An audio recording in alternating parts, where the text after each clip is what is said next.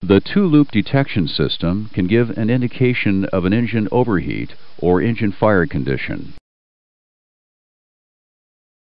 The engine overheat light illuminates at a lower temperature than occurs with a fire. Normally, the two loops must send overheat signals for the light to illuminate. An overheat has occurred in the number 1 engine. The master caution lights, the overheat detect light, and the related engine overheat light illuminate.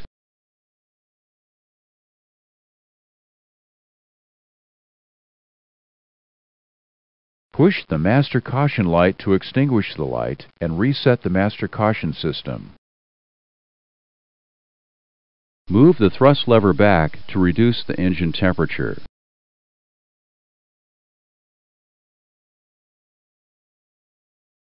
When the overheat condition is gone, the overheat indications are removed.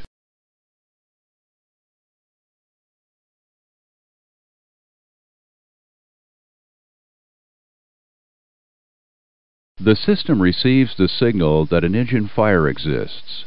The fire detection system operates the same for an engine fire as it does for an overheat.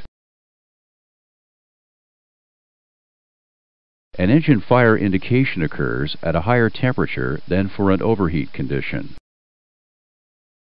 The two loops must send fire signals for the alert to occur.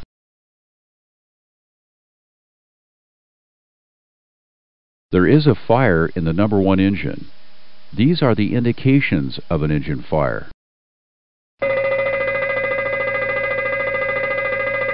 The fire warning bell operates. The master fire warning lights, the master caution lights, and the overheat detect light illuminates. The related engine fire warning switch and the engine overheat light illuminate on the overheat fire protection panel.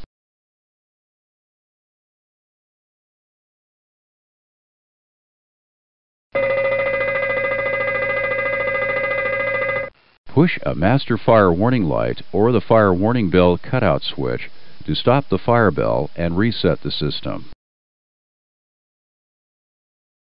Now reset the master caution system. Pull the engine number 1 fire warning switch.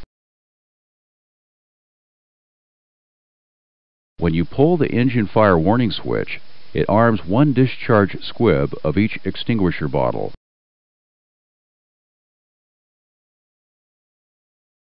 Closes the engine fuel shutoff valve and the spar fuel shutoff valve.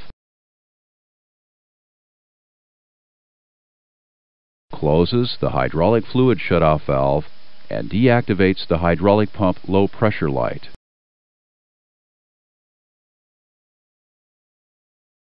Closes the engine bleed air valve. Trips the generator relay and generator breaker, and prevents the use of reverse thrust for that engine.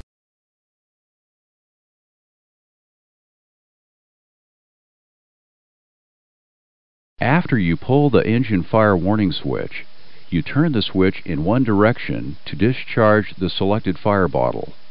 Now turn the number 1 fire warning switch. After a short delay, the related bottle discharge light illuminates to show that the bottle has discharged. Turn the fire warning switch in the opposite direction to discharge the other fire extinguisher bottle.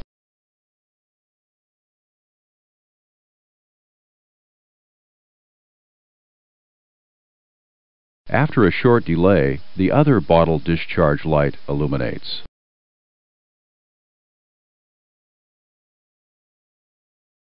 The red light in the engine fire warning switch extinguishes when the temperature decreases below the fire warning activation temperature. The engine overheat light extinguishes when the overheat condition is gone. The engine fire warning switch for the other engine operates the same.